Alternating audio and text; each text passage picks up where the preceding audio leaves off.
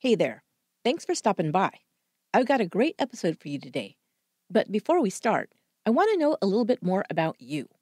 Getting to know who Once Upon a Crime listeners are helps me to know how to make a show you'll love.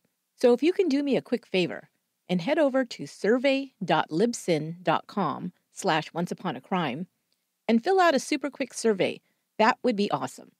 I promise it won't take more than 2 minutes of your time, if that, and it will help me immensely. That's survey.libsyn.com/onceuponacrime. You don't even have to remember that URL or write it down. I've included a link in the show notes. Thanks so much.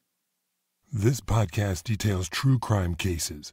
It contains adult themes and may contain descriptions of violence. It is not intended for children. Listener discretion is advised.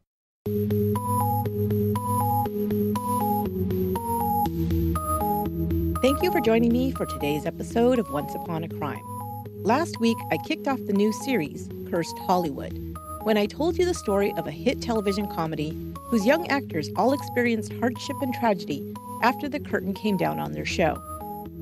Hollywood, being a superstitious place, rumors began to fly that the show was cursed. The idea of curses plaguing Hollywood productions is nothing new. In this episode, I'll detail a case of an iconic Hollywood franchise that is still going strong today, but rumors of its cursed status began as early as the 1930s. Some believe that the poor treatment of the original creators led to its long history of bad blood, shattered careers, tragic accidents, untimely death, and even murder. This is the curse of Superman. The character Superman predates even comic books, where most first heard of this cultural icon. Two friends, a writer and an artist, both science fiction fans, dreamt up the Man of Steel together. But it might surprise you to know that, at first, he wasn't a hero, but a villain. Jerome Jerry Siegel and Joe Shuster met in Cleveland, Ohio in 1924. Both were of Jewish descent. Siegel, the son of Russian immigrants, and Shuster, born in Canada, hailed from Dutch-Ukrainian roots. Shuster's family moved to the U.S. and landed in Cleveland, where the boys met in high school. They immediately became fast friends, bonding over their love of science fiction stories. They were also fans of comic strips like Buck Rogers in the 25th Century, Tarzan, and Popeye. Together, they began creating their own comics for their high school newspaper. Their first collaboration was published in 1931. Siegel and Shuster aspired to be science fiction writers, but when they couldn't get anyone to publish their stories, they created their own magazine titled Science Fiction in 1932. In the third issue, their story, The Reign of Superman, featured the first appearance of the character.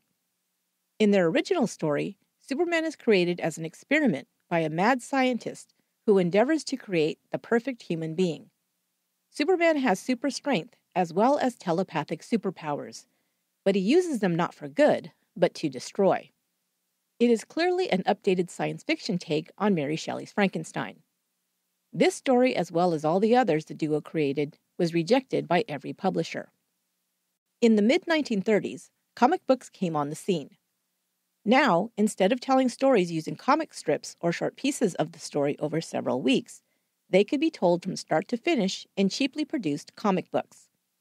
Siegel and Shuster thought this would be the perfect vehicle for their Superman character, and they now expanded on the original story. They submitted it to a publisher who'd shown interest in their work, but ultimately the company passed on their comic book. Frustrated, they destroyed the first draft of their Superman book. Only the first page of the work survives today. The duo kept plugging away, trying to make it into the comic book business, with Siegel writing the scripts and Shuster providing the illustrations. They succeeded at having some of their comic strips published, one of the first being Dr. Occult, the earliest character created by DC Comics, first published in 1935.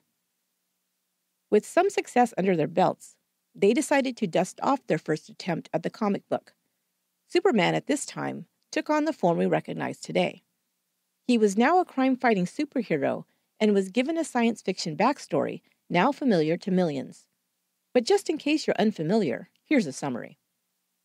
He was born on the planet Krypton, and when it was in danger of being destroyed, while still a baby, he was rocketed to Earth by his parents.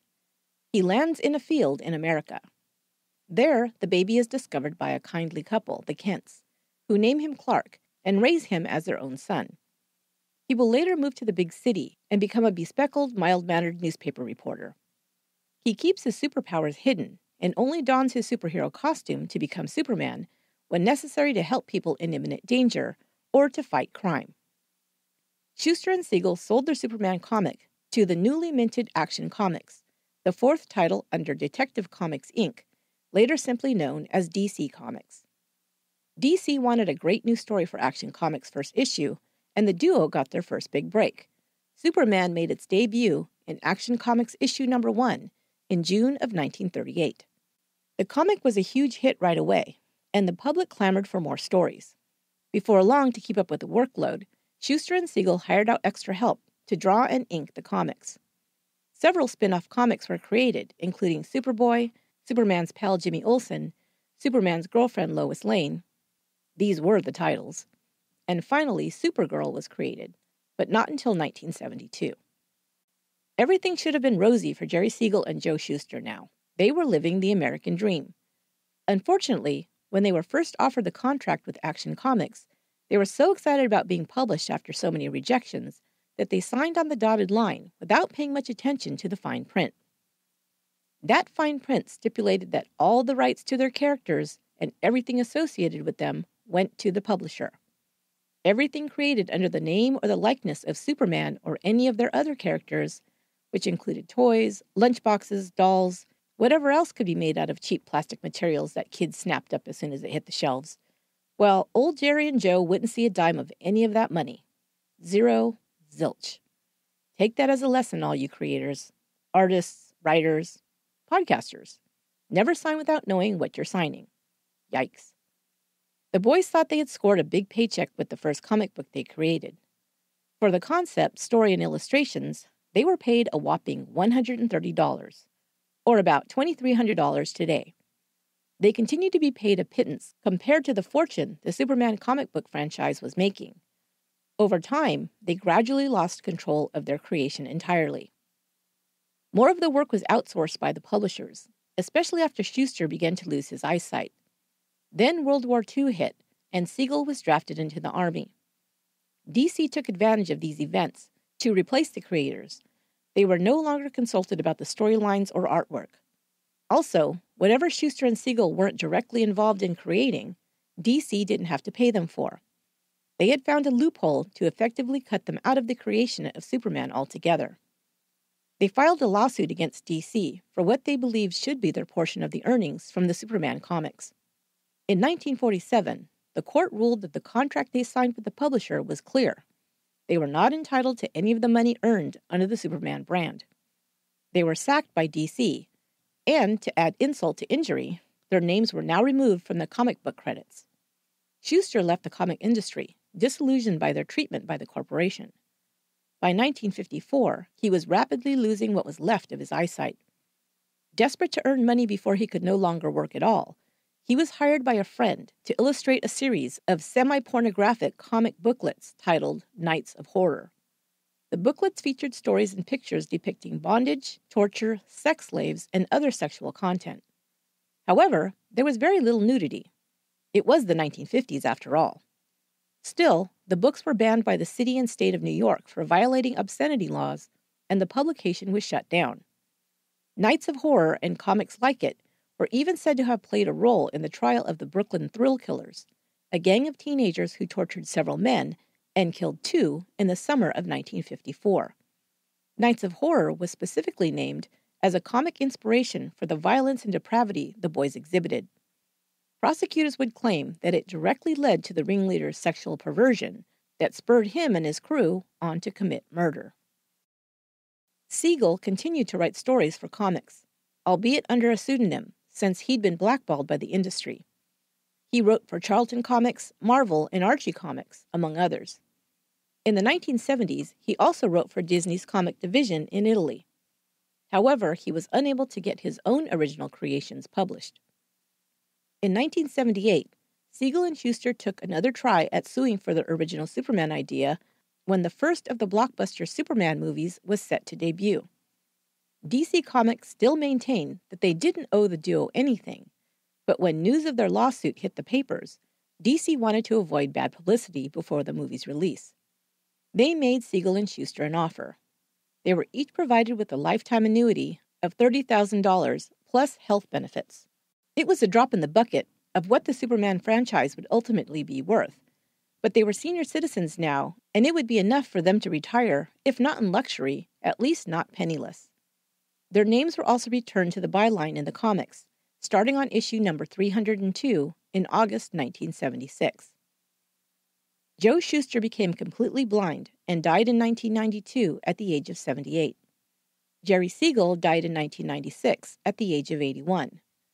The duo was honored in Cleveland in 2005 when 2 streets were named for them, Jerry Siegel Lane and Joe Shuster Lane.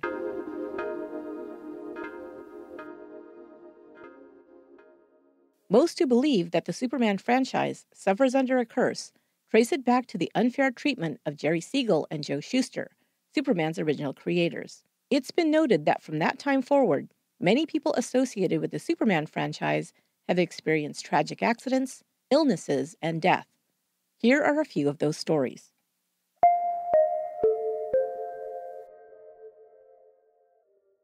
Brothers Max and Dave Fleischer founded an animation studio in 1921. Originally called Out of the Inkwell Studios, it was renamed Fleischer Studios in 1929. Fleischer Studios produced some of the most popular cartoons in animation history. Betty Boop, Popeye, and Superman were all created by Fleischer Studios. 2 of the Fleischer brothers, Max and Dave, ran the company together. Fleischer Studios entered into a contract with Paramount, which provided financing and distribution. Popeye was the most popular cartoon of the day. The tattooed spinach-eating sailor was even more popular than Mickey Mouse, according to audience surveys throughout the 1930s. The Fleischers had petitioned Paramount for financing for a full-length cartoon movie, but the studio wouldn't greenlight the project until the success of Walt Disney's first feature film, Snow White and the Seven Dwarfs, in 1937. In 1938, Fleischer Studios released its first animated feature film, Gulliver's Travels. It earned more than $3 million upon its release. About the same time, the studio acquired the rights to produce an animated Superman series. Also at this time, Fleischer Studios moved its headquarters from New York to Miami, Florida. Soon after the move, things began to fall apart for the Fleischer brothers. They were already under a great deal of stress producing their first feature film.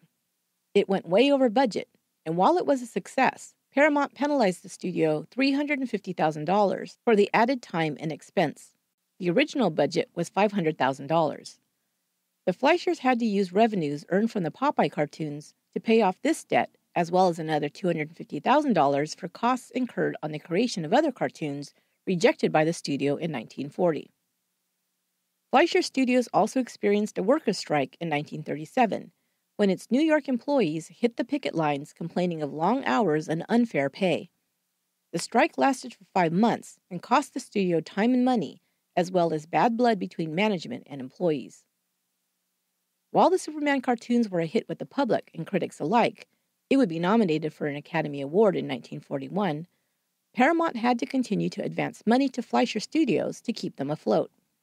But in 1941, still in debt to Paramount and unable to earn enough to reimburse the company, Paramount acquired Fleischer Studios.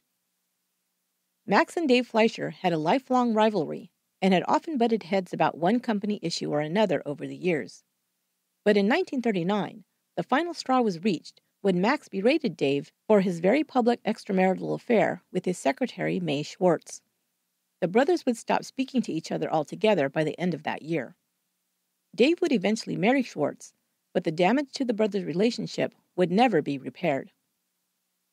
The Fleischers' last project was the feature film Mr. Bug Goes to Town, slated for release at Christmas of 1941. Its debut was held up until the spring of 1942 and never recouped its costs to the studio. Max Fleischer was asked to resign a month after Dave handed in his resignation in 1942. Paramount removed the Fleischer name from the company and rechristened it Famous Studios. Max's son-in-law was made director of the newly named company. Max took a job in Detroit producing Army training films. he spent the rest of his life trying to regain ownership of his Betty Boop character, which had become famous worldwide. Merchandise was being sold without his authorization, and for which he was receiving no compensation. Fleischer died in 1972. His family would continue to fight for the Betty Boop franchise and would eventually win their suit, but would only do so after Max Fleischer's passing. Dave Fleischer became a producer for Columbia Pictures and produced 2 features which were both nominated for Academy Awards. Even so, Columbia fired Dave in 1944. He tried to sell other concepts to animation studios with little success. He produced a comic strip for a Hollywood newspaper for a time. He was also hired to produce short theatrical promotions for Filmac Company in Chicago. He was the animator for the now famous Let's All Go to the Lobby short cartoon, a reel played before the feature film in movie theaters around the country. You know it. The hot dog is on the swing and jumps into the bun at the end. It's playing on the screen behind John Travolta as he belts out Sandy Baby at the drive-in on Grease. Yeah, that one. Of course, he wasn't credited for the short reel, and until just now, you probably never knew or even thought about who created it. Dave Fleischer finally landed a position as a technical advisor at Universal Pictures, where he worked on the films The Birds and Thoroughly Modern Millie. He died of a stroke on June 25, 1979. He and his brother never spoke again after their falling out in 1939.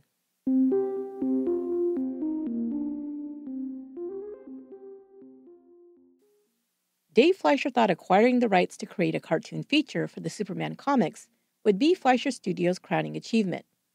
Instead, some believe it became a jinx that would open the door for the Curse of Superman, effectively bringing an end to their partnership and their studio. From comic books to cartoons, Superman's run was fraught with problems. But the next medium that the superhero would conquer would be television. Now beamed into living rooms across the country, the Curse of Superman would continue.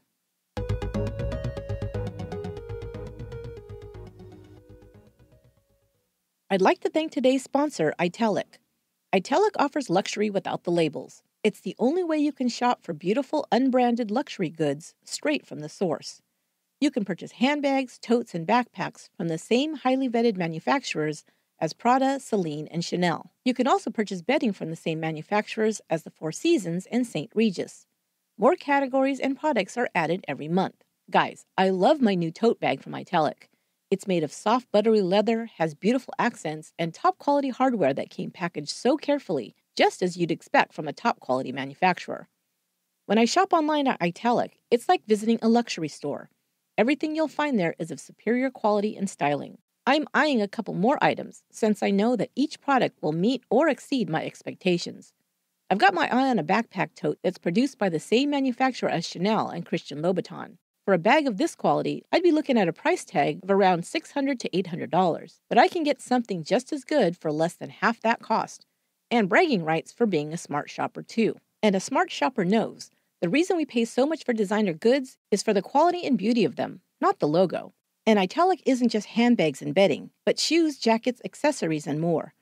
Oh man, right now Italic has a beautiful leather motorcycle jacket. I'm telling you, you would pay about $1,500 for that bad boy, and you'll be shocked at the affordable price on this awesome item. But some items sell out quickly, so you'll want to go right away to see the products currently available. For the first time ever, Italic is offering a $15 credit for you, my listeners. Go right now to italic.com and use offer code ONCE for $15 off your first order.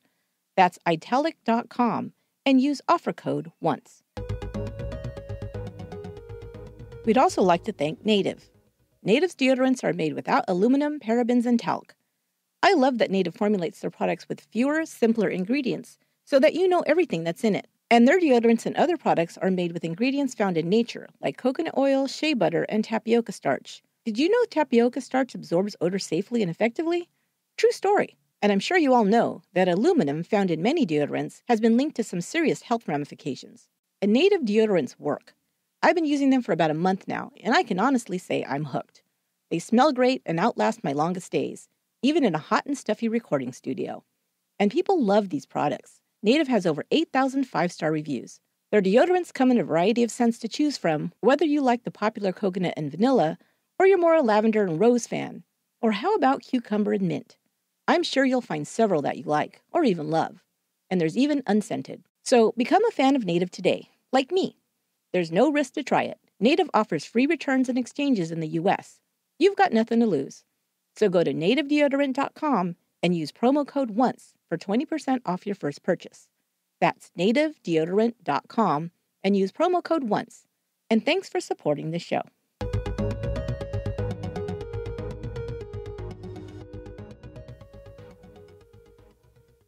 Bad deals and bad blood plagued the Superman franchise, but until the 1950s, it hadn't been connected to murder. Now it would be rumored that the curse of Superman was responsible for the death of a Hollywood star. The first man to portray Superman on screen blamed being cast as the Man of Steel for torpedoing his acting career. Kirk Alyn performed in vaudeville and in chorus lines before following his friend Red Skelton to Hollywood. He won the role of Superman for a Columbia Pictures film serial. It would be the first time Superman would be portrayed in a film. Alyn would play the superhero in 15 short serialized episodes. The first was released in 1948. Alyn had a career as a stage actor and dancer, which gave him an advantage performing the required stunts. His dancer's body helped him fit into the form-fitting suit and tights that was the Superman costume. The casting agent also thought he closely resembled Clark Kent from the comic books. But Columbia only produced 2 seasons of the series, and in 1951, his time playing Superman was over. But Alyn was already tired of the role. He was not credited on the screen, his name only appearing on the movie posters.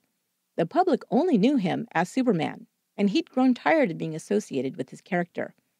So in 1951, when he was offered the role playing Superman on television, he turned it down. This turned out to be a mistake. Alyn tried for other acting roles, but he'd been hopelessly typecast by the extremely popular character for which he was first associated. He had to make do, taking voiceover roles, and found some stage work back in New York. In the 1960s, he returned to California and was cast in a few television commercials. "Playing Superman ruined my career," he later said. "I was bitter for many years." By the 1970s, audiences were nostalgic for the films of the 1940s and 50s. Superman fever began when the 1978 film Superman was announced. Reporters sought out anyone connected with the original Superman productions, and Alyn found himself in demand again at the age of 68. He was offered the role of Lois Lane's father in the new movie, which he eagerly accepted.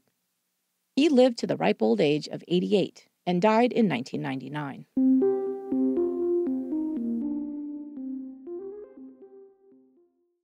So maybe Alyn suffered from typecasting, which can affect a person's career and their finances, as we learned in the first chapter of this series. However, in Alyn's case, it wasn't life-threatening or even all that terrible, it seems. But the Superman curse was about to get much, much worse. In 1951, the first feature-length Superman movie was made for television. Titled Superman and the Mole Men, it starred 37-year-old actor George Reeves. George Reeves was born George Kiefer Brewer on January 5, 1914, in Iowa. Shortly after his birth, his mother and father separated. Eventually, he and his mother Helen moved to California. There, his mother remarried. Frank Joseph Besselo adopted George in 1927, and the boy was given his last name. Helen and Frank were married for 15 years before they divorced. George was away visiting relatives when his parents split up. When he returned, his mother inexplicably told him that his stepfather had died by suicide. It was several years before George learned that the man was still alive. Friends who knew Helen said that she was a very controlling woman, especially with her son, and this was just one example. I'd call it more than controlling. It's also, well, bizarre. George took to boxing in high school. He was tall and muscular and excelled in the sport. His trainer was preparing him to compete for the title of Golden Gloves champion. But his mother said that he had a face that was too pretty for boxing and discouraged him. The Pasadena Playhouse was a cultural icon by the time Reeves was a young man. Premieres of plays by authors like Eugene O'Neill, Tennessee Williams, and F. Scott Fitzgerald caused young actor hopefuls to flock to the Southern California theater. Some who honed their craft on the Pasadena Playhouse stage included Victor Mature, Ernest Borgnine, Gene Hackman, and Dustin Hoffman. Reeves began taking classes there and was cast in some costume dramas. He had a boxer's physique and was tall, reportedly 6'3" tall, and had the chiseled jaw and classic features coveted by casting agents. He could play a heartthrob, a gangster, or a cop. Talent scouts frequently sat in on rehearsals and productions at the Pasadena Playhouse. Reeves was discovered there and signed on with Warner Brothers to appear in film shorts. His very first feature film role was as Stuart Tarleton in Gone with the Wind. In the opening scene, Reeves plays one of the red-headed Tarleton twins competing for the attention of Scarlett O'Hara. He and the other actor, Fred Crane, were made to dye their hair bright red, which appears orange on screen. When he was contracted by Warner Brothers, Jack Warner changed his name from George Besselo to George Reeves. He appeared in several films, playing a gangster alongside James Cagney. He was handsome, but his nose, previously broken in the boxing ring, gave him a bit of a tough edge. Reeves was on track to become a Hollywood leading man when World War II was declared. In 1943, he was drafted into the U.S. Army. However, as an actor, he wasn't sent to the infantry, but instead was enlisted in the Entertainment Corps, traveling with shows to entertain the troops. He was then transferred to the Army Air Force's 1st Motion Picture Unit, where he acted in training films. Director George Sandridge, who worked with Reeves on the film Proudly We Hail right before he was drafted, told Reeves that he had big plans for him when he returned from duty. But when George finally returned to Hollywood after the war, Sandridge had died. Hollywood productions had slowed down considerably due to the war effort, and actors were now scrambling for roles. Studios were not hiring actors under contracts anymore, and Reeves had to take whatever he could get. He played a few B-movie roles before relocating to New York, hoping to land roles in stage plays. But when that didn't pan out, he took parts in live television dramas and radio plays to make ends meet. He returned to California in 1951 and was cast in a Fritz Lang film, Rancho Notorious. It was in June of that same year that he was offered the part playing Superman in a new television series titled Adventures of Superman. Reeves was a movie actor, at least that had always been his goal, and like many actors of that time, saw television as a step down, something reserved for less serious actors. However, with acting jobs few and far between, he reluctantly agreed to take the job. He first donned the red cape in the television movie Superman and the Mole Men, which would immediately be spun off into the series Adventures of Superman. No one could have predicted how popular the series would become, or that Reeves would become a national celebrity. The show was an instant hit and would run for several seasons, from 1951 until 1957. George Reeves, as Clark Kent/Superman, was loved by adults and children alike. He was a heartthrob, a patriot, and a superhero all rolled into one. As Clark Kent, he portrayed a self-conscious, shy man who kept his feelings for Lois Lane hidden, even while she pined for his alter ego Superman. Sponsors loved it because the kids tuned in for the caped crusader, men tuned in for the action, and women for the romance. At least, that was their take on it in the 1950s. The point is, Superman became a huge hit in the television ratings and in merchandising like action figures and lunchboxes, and George Reeves became a star. But the shooting schedule was grueling, the pay was much lower than film actors could expect to make, and Reeves' contract made it difficult to take other acting work, even if it had been offered to him. But Reeves was finding out what Kirk Alyn had already discovered. Once you portrayed the Man of Steel, you were forever cast in that role. Reeves was such a recognizable figure playing such a popular character that the studios no longer considered him for other parts. He earned extra income by making personal appearances. He was especially in demand for events for children, in costume, of course. Reportedly, Reeves was extremely gracious at these appearances and seemed to enjoy entertaining children. He would never have any of his own. The Adventures of Superman finished its run in 1958. George Reeves had played the title role for 7 years. After the filming wrapped in 1957, Reeves went on the road with a group of actors and musicians to do a live show tour. The first half of the show was a live drama, where Reeves played Superman, while the second half of the act had Reeves returning to the stage out of costume, singing and playing guitar.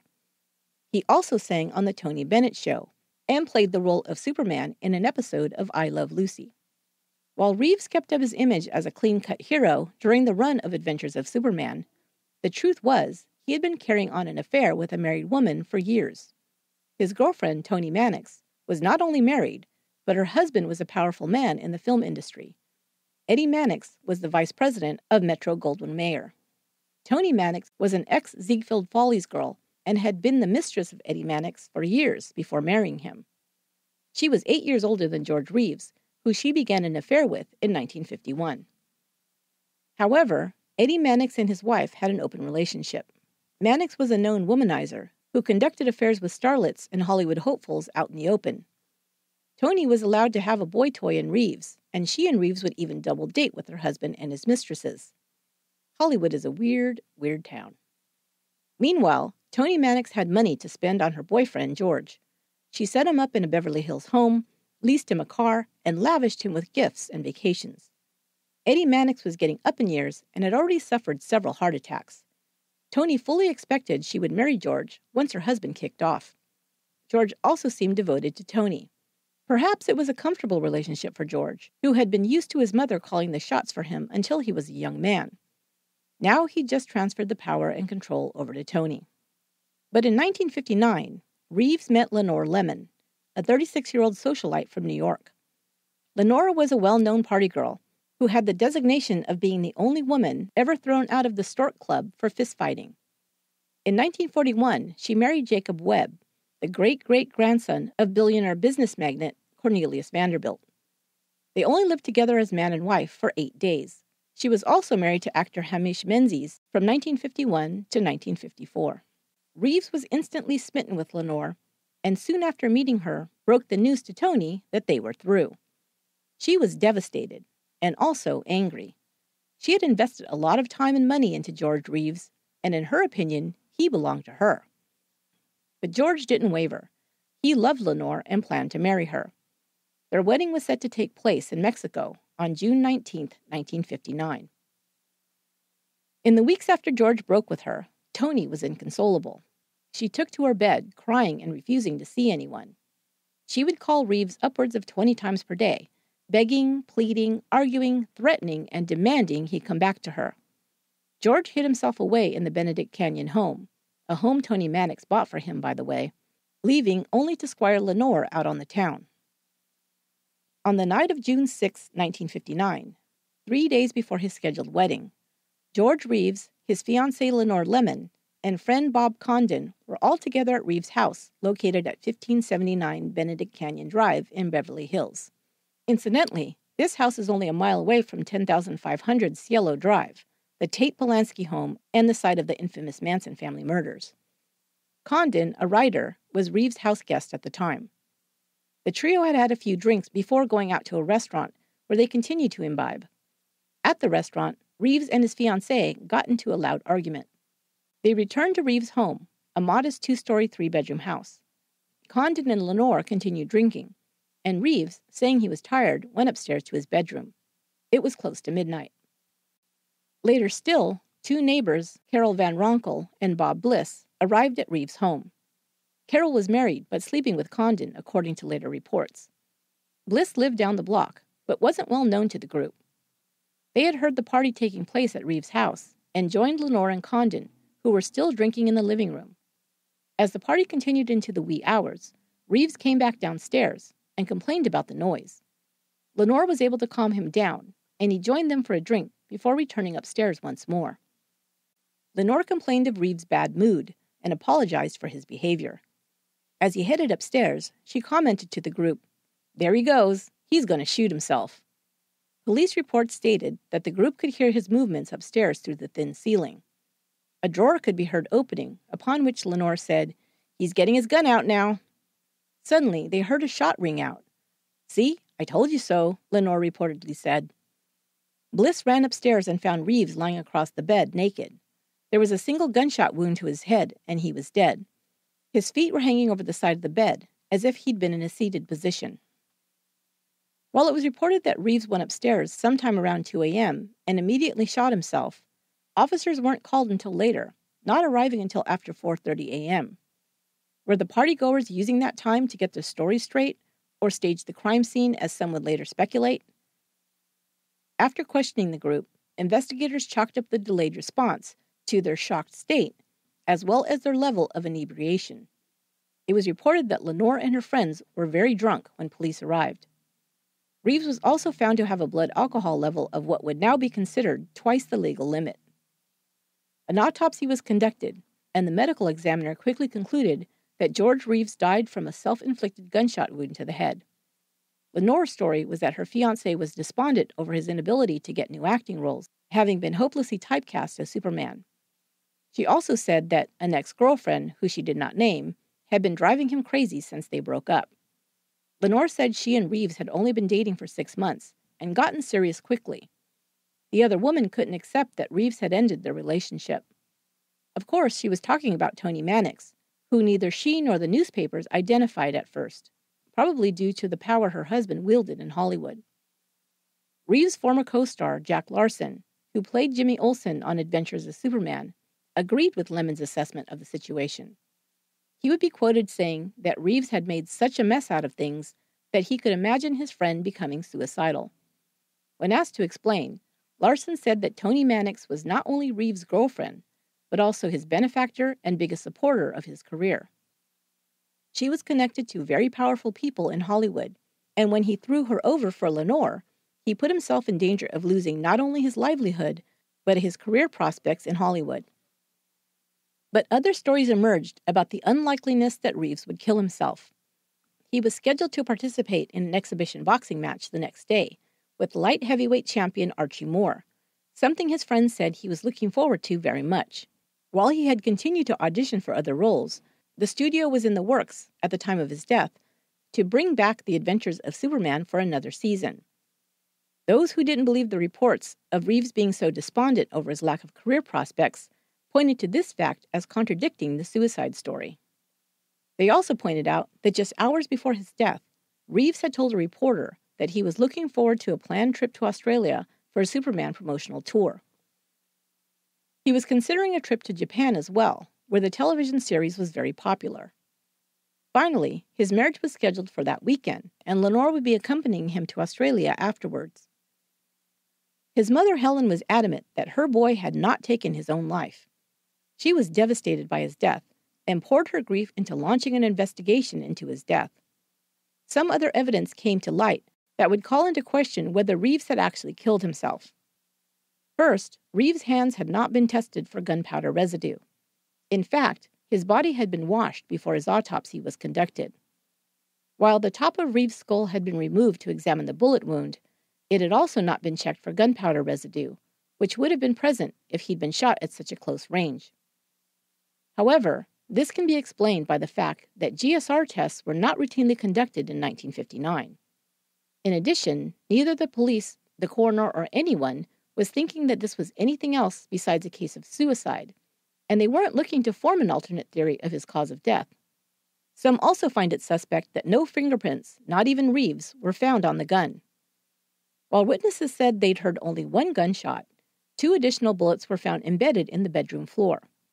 All 3 bullets were determined to have been fired by the gun found at Reeves' feet. Also unexplained were bruises found on Reeves' face and chest. Finally, he'd left no note and died naked, very unusual for a suicide. Some later reports state that the gun had been very recently oiled, which may have been the reason no fingerprints were found. The other bullets discovered in the room may have been fired at another time. And the bruises, and this is my own theory, may have occurred while Reeves was sparring for his upcoming boxing match. Reeves was naked, but he was also very drunk. And not every person who kills himself leaves a note. As for another person being responsible, one theory was that Lenore had a hand in Reeves' death, although she sought to gain much more from marrying him, or at least marrying him before she murdered him. She had come under suspicion after she broke past the crime scene tape to enter Reeves' home and take away over $4,000 in traveler's checks. She would explain her actions by claiming Reeves had purchased the traveler's checks for their upcoming honeymoon. But no one else had heard about plans for such a trip. They only knew of the upcoming promotional trip to Australia that was being paid for by the studio. Oh, and by the way, Reeves was reportedly being paid about $20,000 in today's money when he was hired for this promotion. So he was far from on the verge of being penniless, as some have claimed. Reeves' mother was told by her investigator that he'd discovered no compelling evidence to suggest that her son's death had been anything other than a suicide, and he closed his case. But the controversy around Reeves' death continues to this day. Other stories would emerge over the years. Phyllis Coates, the actor who portrayed Lois Lane, told the authors of the book Hollywood Kryptonite that she had received a phone call at 4:30 a.m. on the morning of Reeves' death. The call was from Tony Mannix.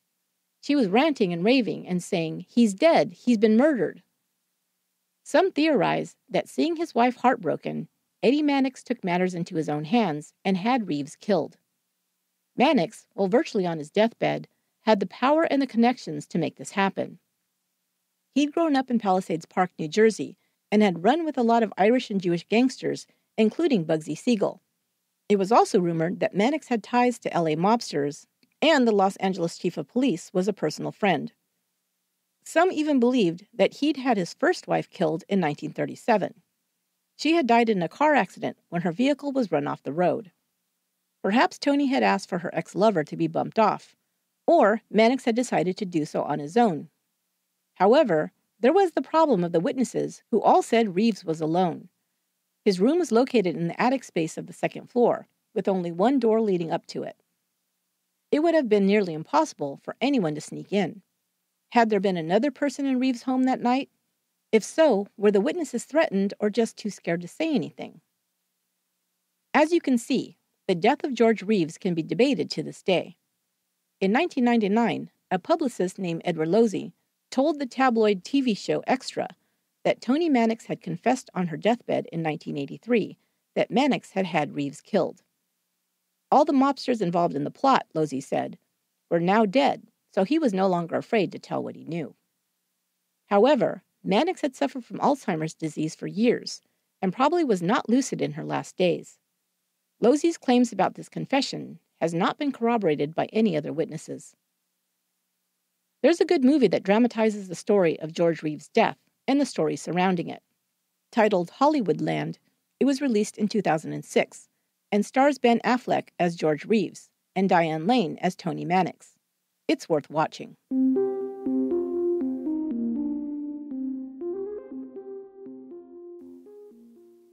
Interest in Superman was renewed in the late 1970s, when the first of 4 films featuring the superhero was released. In 1978, the motion picture Superman, directed by Richard Donner, starred Christopher Reeve as Superman, Margot Kidder as Lois Lane, and also featured actors Marlon Brando, Gene Hackman, and Glenn Ford, among many others. It was a huge hit, earning over $300 million worldwide. It was nominated for 3 Academy Awards, including Best Film Editing, Best Music Original Score, and Best Sound, and received a Special Achievement Award for visual effects. But the Superman curse continued, with the release of Superman in 1978, and carried through with Superman 2's release in 1980, Superman 3 in 1983, and Superman 4, The Quest for Peace, in 1987. The first of the films told the origin story of Superman. Baby Kal-El, who is sent to Earth from Krypton and becomes Clark Kent and then Superman, was played by a 7-month-old baby from London, England, named Lee Quigley. The baby's parents were played by Susanna York and Marlon Brando. Lee Quigley is believed to be the first victim of the Superman curse from the film franchise, when he died at the age of 14 after inhaling solvents. Playing the infant Superman was Quigley's only acting role. His best friend said he never told anyone about it, thinking that if the other boys knew he'd played Superman, they might want to fight him. For street cred, I assume, like in, "I beat up Superman." Quigley's parents had split up when he was very young, and he'd been raised by his grandparents in Langley, Eastbourne, England. After school one day in 1991, Quigley was walking with his friend to the shops in town. As they walked, according to the friend, Quigley was sniffing from an aerosol can with a cloth over the top of it to get high. His friend had tried to snatch the can from him when he began to, quote, appear drunk. He was able to get the boy to a friend's house, but soon after arriving, the teen collapsed. An ambulance was called, but Quigley could not be revived. Marlon Brando was said to also suffer from the Superman curse when a series of tragedies befell his family.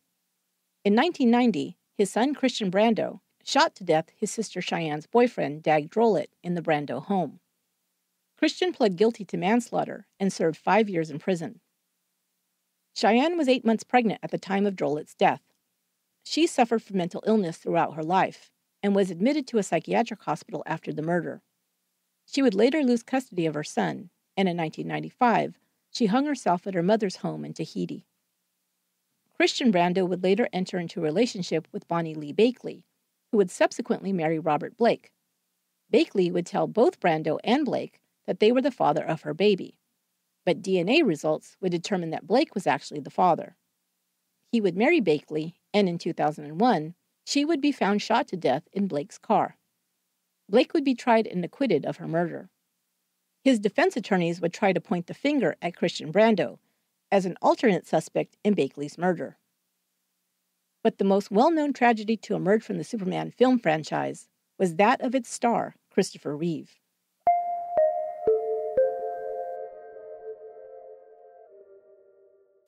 Christopher Reeve was born in 1952 in New York. He began acting at the age of 9 when he first appeared in school plays. As a teen, he was accepted as an apprentice at the Williamstown Theater Festival in Massachusetts, where he was praised for his talent by the actress Olympia Dukakis. Reeve attended Juilliard and was a successful stage actor playing opposite legendary talents like Katharine Hepburn, who became a mentor and close friend. He only had one small part in a Hollywood movie before being cast in the role of Superman for the 1978 film. He didn't think he had much of a chance upon hearing that the other actors who'd already been cast included Marlon Brando and Gene Hackman as Lex Luthor, but he flew to London to audition. Reeve was tall, 6'4" tall to be exact, with an athletic build, a handsome face, and piercing blue eyes. The casting agent thought he embodied the Superman character and fought to have Reeve invited to read for the part. He, of course, won the role that would make him a star. He played the role of Superman in all 4 films between 1978 and 1987.